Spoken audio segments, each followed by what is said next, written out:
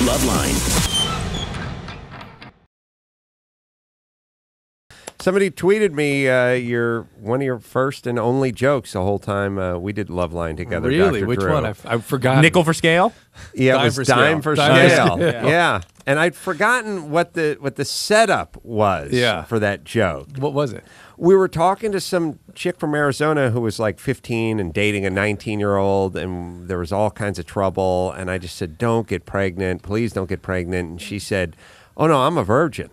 And I said, "Oh, wow, this isn't going to last." So I said, "I'm going to need a picture of your hymen with that day's newspaper next to it once a month, just so I can, sign off on this." And when I said I need a picture of your hymen with that day's newspaper next to it, Drew said, "and a dime for scale." It made me laugh maniacally. He had the one moment with me, and there was a website. He made another joke? He did, and I remember this one was a showstopper. There's a website, a real website, Cooking with Cum, and they have a book where you can actually learn how to make recipe. And so we were coming up with phony names. That's gross. That's disgusting. And Dr. Drew, out of nowhere, broke out spaghetti and skeet balls. Wow. Yeah, that's good. It was just a showstopper.